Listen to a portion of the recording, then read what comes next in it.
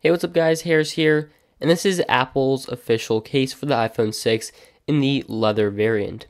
Now there's also a silicone version which is slightly cheaper. Now this case became very popular last year when Apple announced it for the iPhone 5S.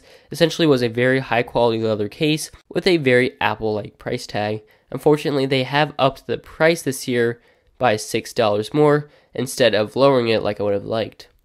On the back you can see we have a little label there which shows that this is natural leather, so it will change color and get kind of discolored over time, which was a problem with last year's case. However, if you get the black model, it doesn't show up as bad as the lighter models. Installing this is suggested to start with the top of the phone, kind of snap it in, and then snap in the bottom portion. And when you have it in, you can see that it fits just like a glove, as a official case should. It feels very nice and it wraps around all the device. However, you can see with this model, it gives you less protection because it does not cover up the bottom.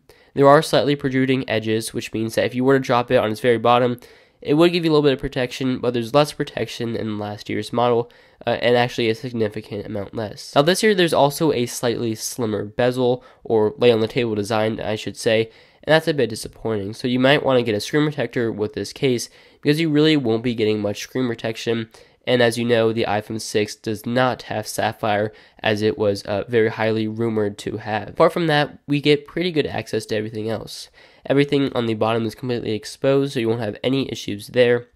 The volume buttons are fairly easy to press. Last year they were a little bit difficult, and this year they're still not perfectly accessible and easy to press, but I definitely don't think it'll be an issue. It might just need a little bit of time to break in, but it's not too bad right now. You also get complete access to your camera and the flash. I haven't had any problems there. And this does fix the protruding camera problem so that when you set it down, your phone won't rock a little bit because of the camera. And that's certainly a nice feature. But really what you're paying for this is the leather and the Apple logo on the back. If you're looking for an official case to really represent your iPhone, this is the case to go. But it won't give you much protection. That's due to the thinness and not covering up the bottom and the very minimal lay on the table design. So if you're looking for a case that is super minimal, this is a good option.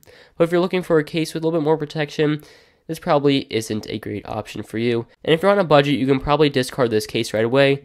As with tax and shipping, I ended up spending $52 on this case, which was certainly disappointing.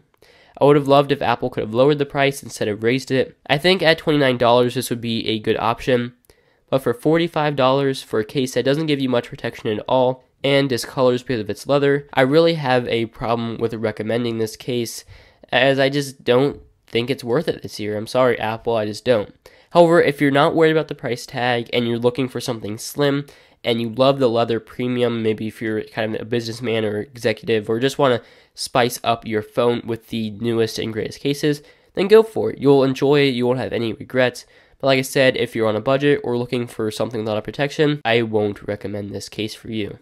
So thanks for watching, guys. If you did enjoy this video, make sure you give it a like, make sure you subscribe, and make sure you check out all my other reviews of different cases for the iPhone 6, which will be linked in the description. Thanks for watching, everybody, and I'll see you later.